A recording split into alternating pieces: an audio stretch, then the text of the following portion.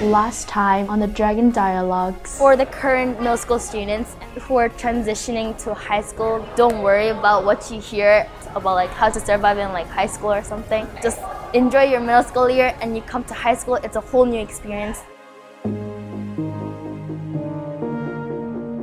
At this moment, I feel really stressed, but then I feel like after 2 weeks, I'm gonna be like so free, like, oh my god, I'm so happy. I think I'll have like a positive mind to like wrap up the whole like first semester of freshman year. Unlike middle school and high school, if it gets closer to the end of the semester or end of the year, there are more projects and tests that are due.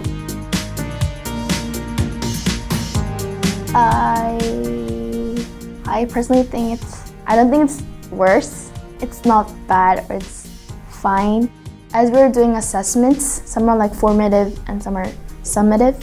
Formative is like the teacher checks your knowledge or understanding like throughout along the way. Summative is like a total package, so it's like a unit test. You sum all the knowledge of that unit and we take a test, which is like a big one compared to the formative quizzes.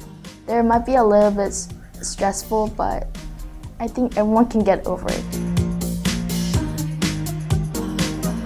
My English class. First of all, I personally love learning new languages. I am and was stressed about the subject English, but right now we're doing the novel Lord of the Flies by William Golding. And personally, I really love that book. That's why I like English these days. I love how like the characters change themselves. Like for example, there's one character, he pretended that he was really nice.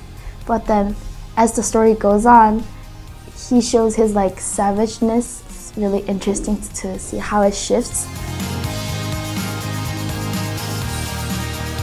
After we had the last dialogue, I saw you in the middle school gym for Innovate SSIS. Me and my partner were using the microbit and we used the 3D printing, and in robotics class we have a new tool called the laser cutter.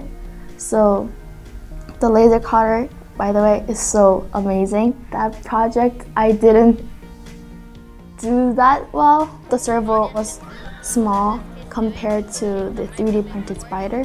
So it didn't work well, and we didn't adjust the degree of how much it can move. So I learned that we should have a precise measurement of whatever we're doing. Like it can be different parts, or it can be like using the servo or sensors to put like appropriate variables in there.